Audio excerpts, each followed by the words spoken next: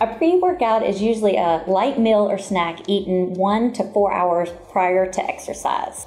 It can be a good balance of carb, fat, and protein.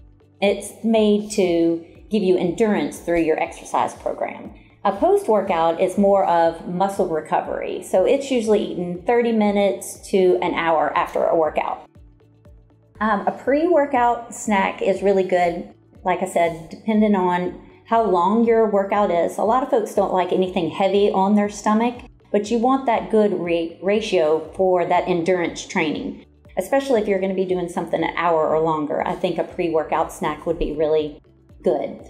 Maybe it's like a slice of whole wheat toast with some avocado, a hard-boiled egg, or even just some fruit and berries if you want something lighter. In terms of a post-recovery workout, I think anywhere from 15 to 30 grams of protein is sufficient. And you can think of things like maybe a fruit smoothie made with almond milk. You can do a turkey or a tuna wrap, like with a whole grain wrap.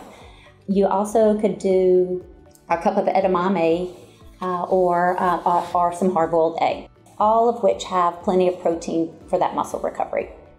All right. As a society, I feel like we gravitate a lot to convenience type foods now. So if you're grabbing a couple of granola bars a day, maybe a protein bar, a protein shake, or even a bag of chips as something to quickly grab to snack on, it's better to try to start thinking of what can I swap those out for that are whole foods, real foods. Suggestions would be like mini peppers with hummus, some carrot and celery sticks maybe with some peanut butter, a yogurt and berries.